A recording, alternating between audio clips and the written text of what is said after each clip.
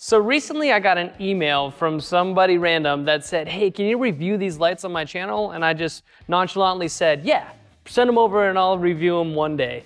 Well, I got them and I realized that the box says Gooey Light, which was hard not to keep a straight face when reading that box. But then when I opened them up, it said M Tiger Sport on the top of here. And when you look at the bottom, it says G4S Auxiliary Light.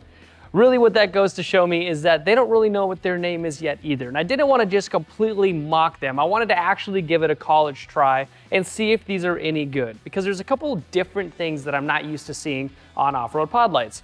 Like a dimmable switch here. You can dim these down a little bit. There's also a couple other features, and I'll be honest with you guys, you have to like push it, hold it down, you have to blink twice and like, you know, squint your eyes, and eventually it'll work. And so after about 10-15 minutes of fiddling with it, I figured out all the features. I'm gonna show you guys that on the wall right now. I'm gonna show you what the light output looks like, and then I wanna compare it to an actual off-road pod light that we sell, that we've tested extensively. When you turn the light output all the way to the yellow color, I measured 270 maximum lux. When you turn it all the way back to the white color, I measured 410 maximum lux. I often see in almost every single pod light, a light that's converted over from a white to a yellow loses about 30% brightness. So far that's pretty on point. If you turn the dial to the center and you do both half yellow and half white, I measured 580 maximum lux. I'm gonna say that's the brightest peak intensity for this when it comes to the fog beam pattern. Now, I did notice that they're also saying this has a spot beam pattern. So if you mess around with the settings and the buttons for another 10 minutes, you'll figure it out and you'll get this beam pattern. And to me, that's pretty cool that it's coming from one pod light and not cool at the same time. I'll explain it later. At the brightest point on the wall, I measured 1,640 maximum lux. So it went way up compared to the 580 maximum lux of the white and yellow combined fog light beam pattern.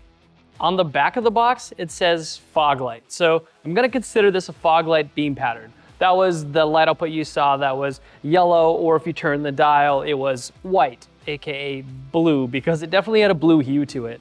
The thing is, it's hard for us to always replicate the color on the camera, but that white really had a lot of blue hue to it. It also says on the back that it has that supplemental spotlight. So when you saw us toggling between the light outputs, you noticed that punch of light a little bit. Well, that was the spot beam pattern. So they should have probably called this a combo beam pattern, but they didn't. So I want to compare this to the 4-banger fog light beam pattern, the SAE fog, and see how that compares. Now, we are owned by the same organization that owns Morimoto, but I want you to know that I'm doing this as unbiased as possible and will be a great standard when it comes to off-road pod lights. If you're unfamiliar with Morimoto 4-banger, it is the brightest at a certain point off-road LED pod light in the world. My goal is to just show you what the Gooey Light looks like compared to a product that we've already tested extensively. This is what the 4-banger looks like in the same distance away from the wall.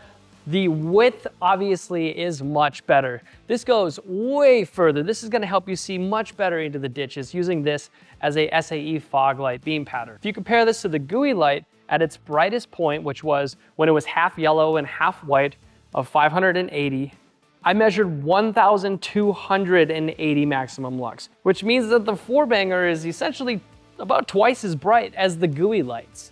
So if I wanted a fog light beam pattern, I definitely would recommend getting a fog light specific light, not a light that does fog light and spotlight. If you really truly wanted a spotlight, get a pod light that's specifically designed for a spotlight output, like the 4-banger Spot. Look at this. This is a spotlight beam pattern, and I measured 10,150 maximum lux. You probably won't believe these numbers, but it's true. We used 2 Morimoto pod lights here. We had 2 of the Gooey Lights set up at the same time as well. So this is the output of 2 pod lights just crossing over each other, aligned like they should be. With the wide beam pattern plus the spot beam pattern of the Gooey Lights, they were 1,640 lux.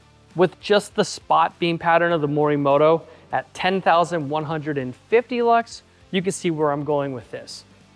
Figure out what kind of beam pattern you want. figure out what kind of color you want, and you will get the best version of that. If you want a fog light beam pattern, get a Morimoto fog light beam pattern, or a Baja Designs fog light beam pattern, or a Dial Dynamics fog light beam pattern, something tried and true. Don't get something that does fog light and spot. Looking at the G4S pod light, it doesn't seem to be SAE compliant, but the website does say ECE, which is the E mark for all of you overseas. That might be good, but I think it's kind of doubtful. I would like to see the paperwork to make sure that this is actually accurate information. The Morimoto 4-banger does not have an E mark, from what I can tell, but it is SAE compliant for street use. Now for the major issue with the M Tiger Sport lights. The price. Holy crap. I see like $658 on one website. That is too much money for one pod light.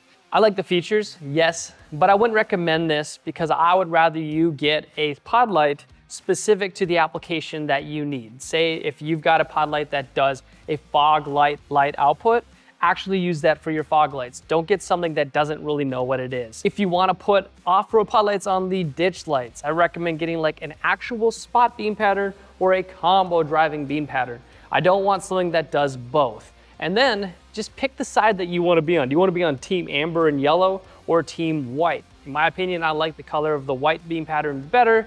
However, a lot of people out there say that yellow, you can see through the dust and snow particles better. There's science to prove that, but some people in the real world will disagree. All I know is go to headlightrevolution.com and find a product that's actually been tested, that's specific to your vehicle. Type in your year, make, and model, and we'll see you guys there.